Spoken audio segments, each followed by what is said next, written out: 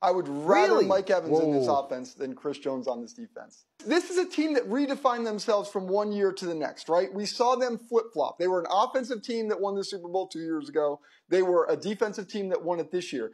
I also recognize that they did it without Tyreek Hill. They've got to put weapons around Mahomes. They can't fall into this trap where they believe that they can just win Super Bowls year after year without weapons. They need to do it. They got through this year. Brett Veach is smart enough, though, to recognize the free agents weren't available last year. He redefined the team. Yeah. But I still think that this team should pursue offensive weapons.